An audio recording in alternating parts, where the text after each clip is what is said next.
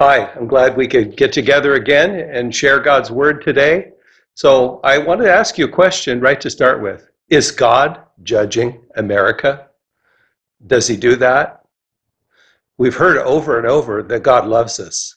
We know that's true. The whole Bible's full of God's love, his patience, his endurance with people, his slowness to judge, and all of those things. But here's another truth about God, that God is a judge, that he is sovereign, that there's nobody above him. He has absolute power.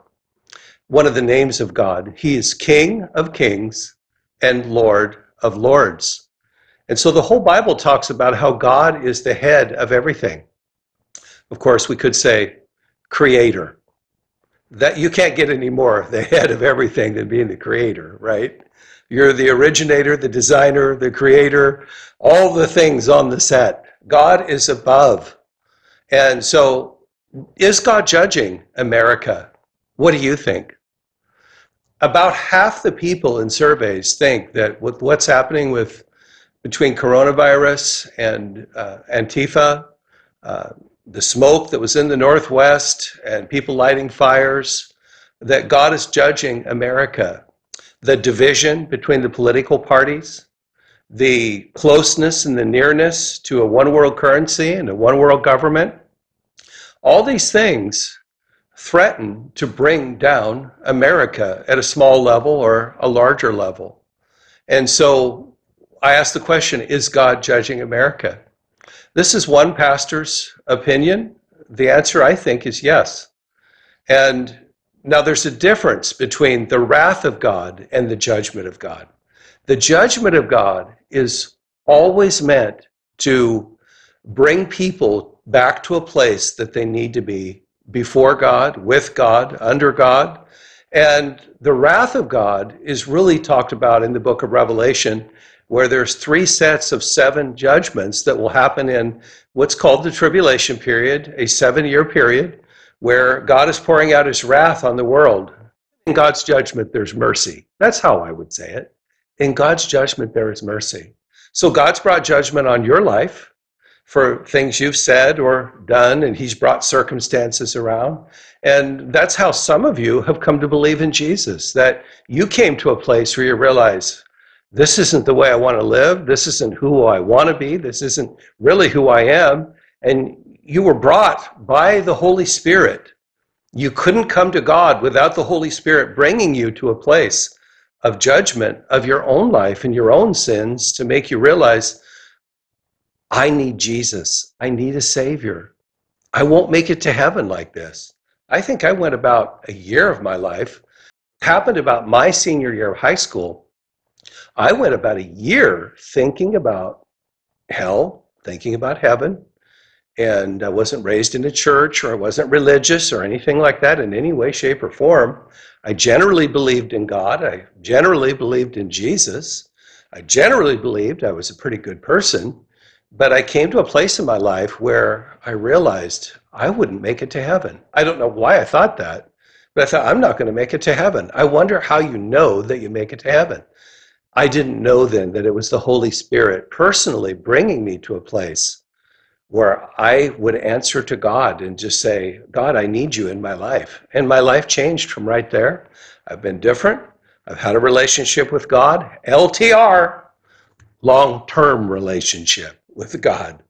And that's the way that it works. So God brings personal judgment for what people have done. The scripture says some men's sins come before them, some men's sins trail after them. In other words, they won't get judged for it until eternity. But sooner or later, we're accountable to God as judge. Now, that's not a narrative that's even said in church all the time, because it gives some bad vibrations. And, we want good vibes, even in church. But the truth is what we must seek in our life, whether we're a believer or not a believer. I thought it was very interesting to watch one of the scientists involved in the pandemic, a Chinese scientist, and she was assigned, I saw on YouTube, after the fact to go in and investigate it. And what she investigated is that it was in a laboratory. It was not a bat in a market a few blocks from the lab. And so that was the cover-up story. And she escaped from China. Her life was in danger. And so here I didn't know or hear anything about belief or faith, or of course questions like that really weren't asked.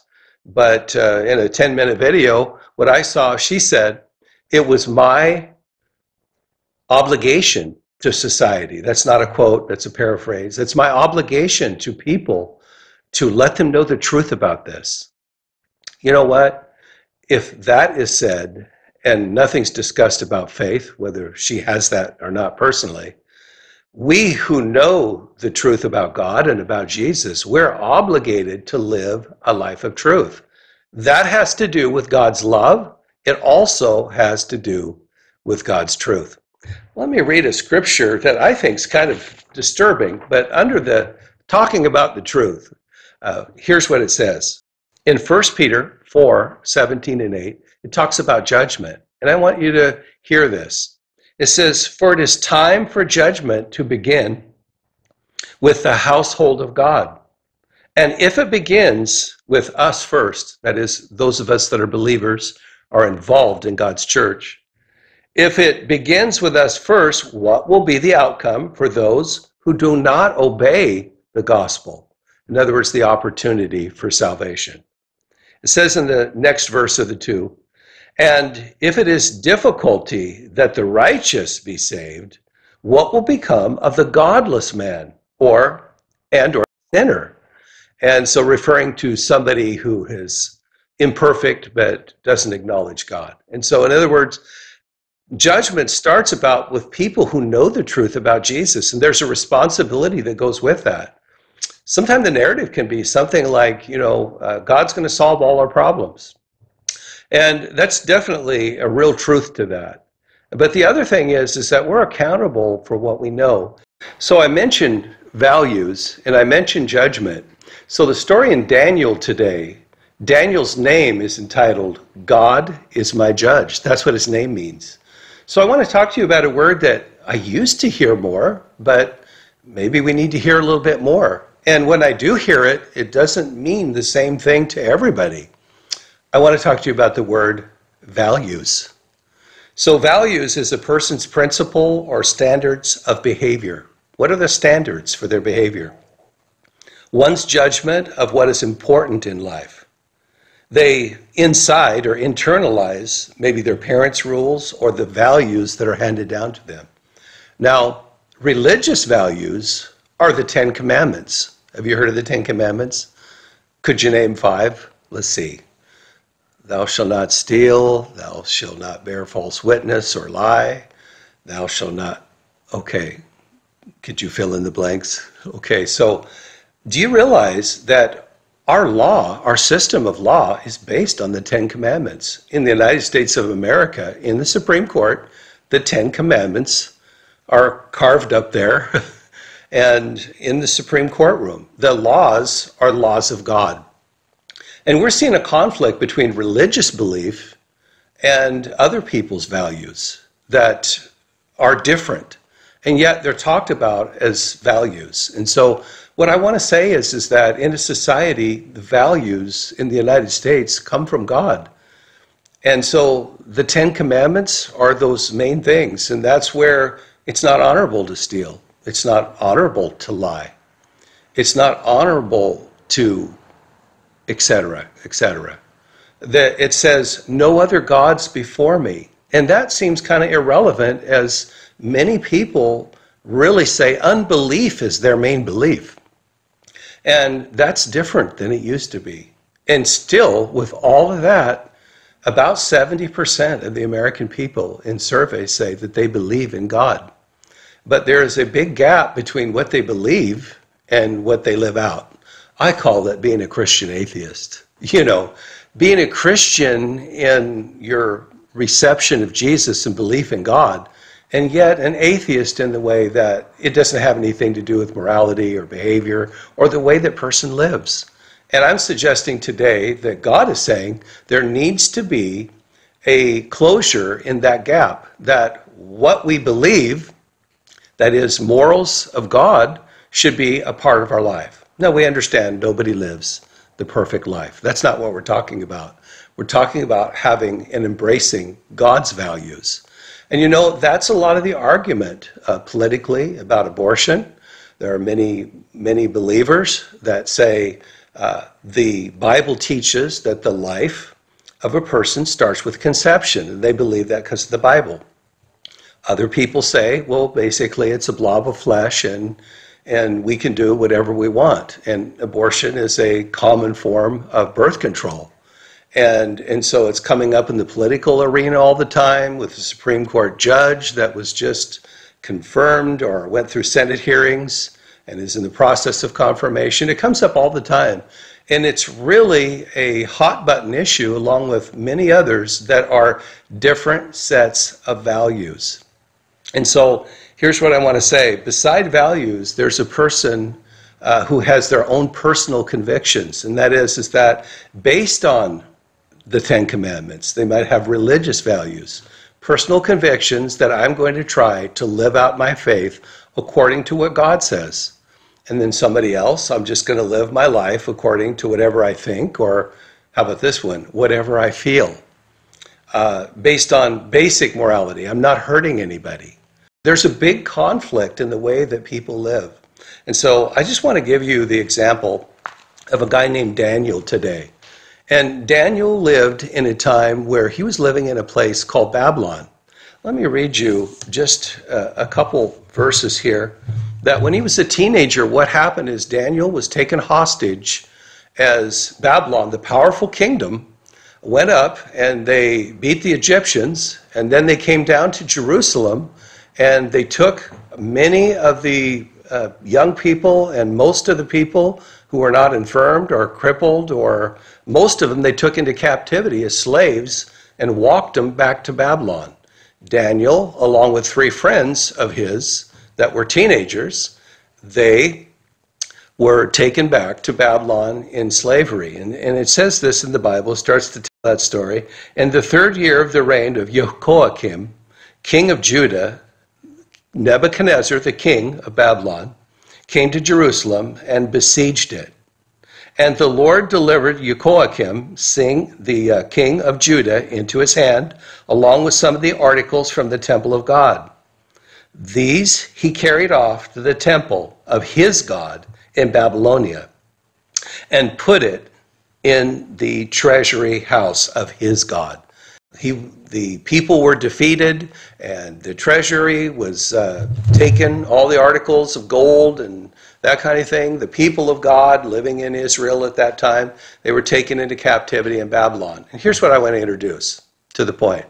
Babylon is a type or a picture or an image. It was a real place, a real king with real people, but through the scripture is also a symbolic image of the world.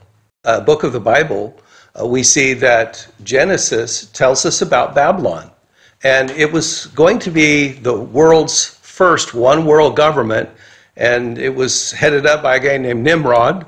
And basically they wanted to push God out and wanted to make a world without God, where it would be a big city and they'd protect one another. And so it's called the law of first mention. And so Babylon is a type of the world. That is a city, a worldview without God. In the book of Revelation, way ahead of us, yet we see a future Babylon. And it's talking about Babylon will be the center of commerce. It will be the center of worldliness. And Babylon will fall. It will be anti-God. And so we have Babylon way in the past, and we have Babylon in the last book of the Bible, Revelation, way in the future. Both stand for a type of the world. Now Daniel was taken in to Babylon, and he lived in a place that was hostile to God, was anti-Jewish, anti-God, because they had their gods, I want to say small g. And so all these, and they asked the question and taunted them, I'm sure, all the way back while they were in slavery, where is your God? How could your God let this happen? Our gods defeated your gods. And what happened was, it was a place of judgment. God judged his people. He allowed King Nebuchadnezzar to be used. He even predicted through the prophet Jeremiah it would be 70 years. It was also predicted ahead of time that there would be another king named Cyrus that would let the Jews go back to their land after 70 years. And of course, we know, looking back now, that that happened exactly that way. Literally, Cyrus was predicted by name about 150 years before he ever lived. And yet, we see that this happened. And so, God is in control of things, as I mentioned, a sovereign king, and yet God judges. And so what happened with Daniel that I want to tell you about is that here is somebody who loved God. He was in the Jewish land and then taken hostage. And then what happens is he's a part of the most happening place in the whole world. And he was judged as one of the smartest, brightest, him and his friends, intelligent in every way. And they were put into the king's service. And so what happened is they were going to be retrained. Let me read it to you like this. These are the words I used out of Daniel chapter 1, verses 3 through 5. This isn't the verses, but they were re-educated, they were conditioned, they were brainwashed, they were indoctrinated, they were fed the very best food, they were really trained and brought from hostages to civil servants. That was the way of Babylon. And so they were going to take the smartest, the brightest, and the best. And it says, and they were very handsome in their looks. And so they had it all, these people that were taken captive from Judah. And yet all of a sudden they were living in a whole different world. It's a picture of believers today in God and in the Bible, Christians, if you will, that are living in a world that's hostile toward God. And so what do we see here? We see the erosion in America of biblical values. We see all the different things, people immersed in materialism, and all these different things rather than putting God first in their life. And so Daniel thrived, although he was in a difficult environment, he thrived spiritually because he was close to God. And so Daniel 1:8 summarizes and brings to a point everything that I want to tell you right here. This is the main idea of the message. Everything said was to bring it right to this intersection for you right here. And if you're a real believer and a follower of Jesus and you're working at it and you have faith in God and you're not taking the easy road, not the broad road that leads to destruction talked about in Matthew 7, but the narrow road. You're really trying to live out your faith. This is for you right here. It says in Daniel 1:8, but Daniel resolved not to defile himself with the royal food and wine. Let me just say to you about the royal food and wine. It wasn't bad food. It was the king's food, right from the king's table. It was the very best you could have. But Daniel identified as a Jewish person, as a person of God, and he didn't want to eat this probably because it was sacrificed to idols. It could have been non-kosher or pork. It could have been strangled and still had blood in it, and they were forbidden as in their diet to, eat that. But probably Daniel remembered no other gods before me out of the 10 Commandments. And he identified as a person of God. And so because of the power of choice, Daniel turned down the royal food and wine, and he asked to be fed pulse, vegetables, seeds, a plain diet that was acceptable to Hebrews. And the point is it was about diet for him. About us, it's not about diet as much. It's about everything in our life. And that is, so let me finish reading. And he asked the chief official for permission not to defile himself in this way. And so it worked out where he didn't. And they had a 10-day test. And the 10-day test went out like this. Daniel and his 3 friends looked as well or better than the others who ate from the king's table, and so he was allowed to do that. But it's really more about identity than food. So I ask you this question. What makes you, you? Is it your heredity? Is it the family traditions, the family you come from? Is it your personality? Is it the fact that you're inward person and your temperament, or outward? All the different things that can be part of a person.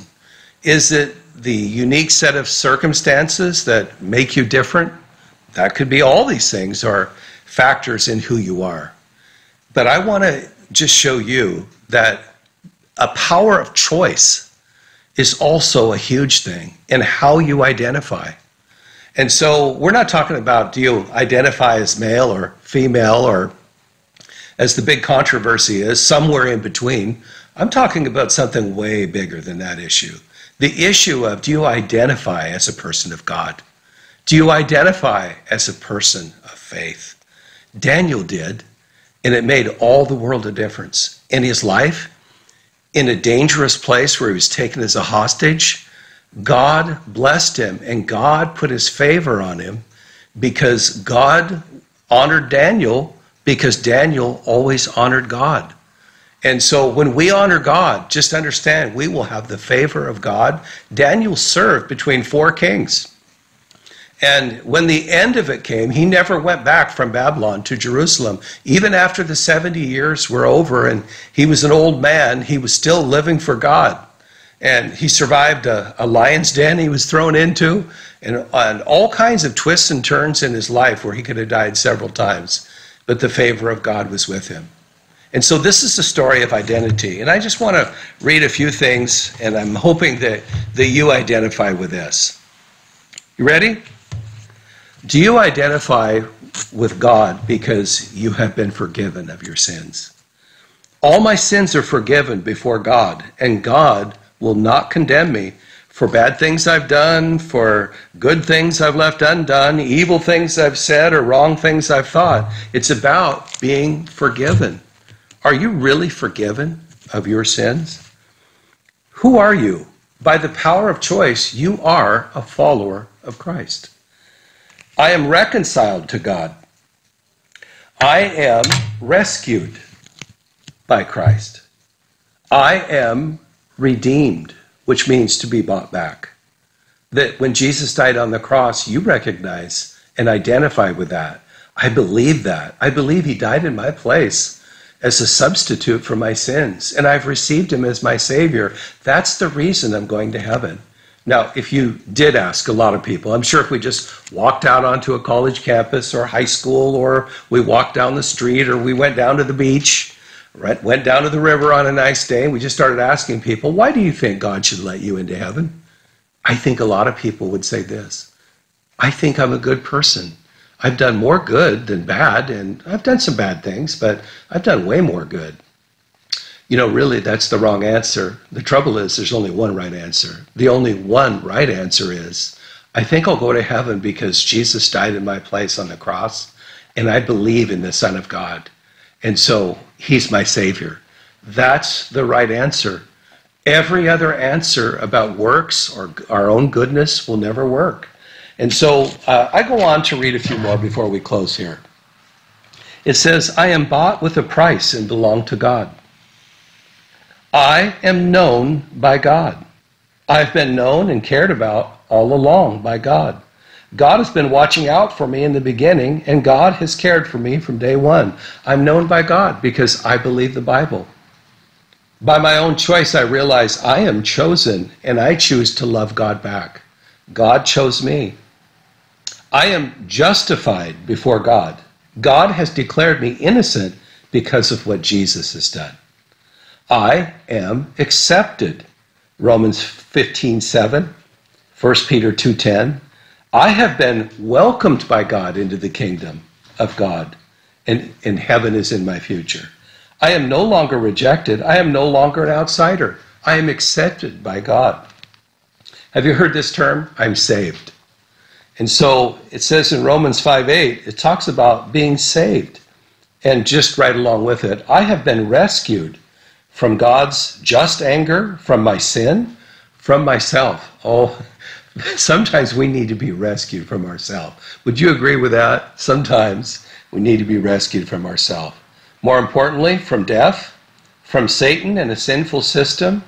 And so I am saved. I am rescued. One or two more. I am loved. I believe God deeply loves me. Who would send their son that has absolute power and doesn't need me, but chooses to love me just as I am? Wow, that's so, so powerful. And then finally, I am taken care of. I am secure in God's hands. I will not be abandoned. God will complete his work in me. He has sent the Holy Spirit to live inside me, and God will supply what I need in this kind of world. And so God isn't taking everybody out of the world right away. God is letting people live their life out, but with faith in him. That was Daniel. He identified above all the things that made him who he was. So it doesn't talk about Daniel's personality. It just says he had favor with people. It doesn't talk about, all kinds of other things, his temperament. It doesn't talk about that. But what it does talk about is his choice. And that's what I end on today, is that the power of your choices, that your future can be greater than your past. The power of your choices to make your family better than the family maybe that you came out of. To make your future experiences better than the ones that you've had in the past. The power of choice, the power of faith, and the power to believe what God says, and the power to really know that you are loved, embraced, accepted, and that you can have a relationship with God as a regular person. That power will change your life, will change the life of people that you meet, and change your future. There's a good future waiting for you. So look past Corona, look past an election, look past the strife, the division all around you, look past the discouragement, look past our current situation, and maybe look forward more. And then how about this? Finally, how about looking up to realize when you look up to the heavens, know this, there's a God who truly loves you. The Holy Spirit is drawing you to him. And he has a great plan for your life. And there's nothing that you won't give up that God won't give you something better. Perhaps in this world, but for sure in the world to come. God bless you. Would you join me in prayer? God, I pray for each person here today that's with me through this camera. Lord, at this hour, and the hours that this is posted, I pray that this prayer will go into their lives. I pray you protect them. I pray that you will draw them to you. I pray that you will cause many to walk out of discouragement into the encouragement of God. I pray, God, that faith will fill our choices for the future. I pray that you'll just remove the weight off our shoulders to take it on yourself. Help us, God, with true faith in trying and uncertain times. And Lord, let me be a person of faith that I never thought I could be. And God, please make me the person who I was meant to be. In Jesus' name. Thank you, God, for your forgiveness and your love. Amen. Let it be so. Let it be so. Believe God. Things are going to get better. God is good all the time, and all the time, God is good. Hope to see you next time. Bye now.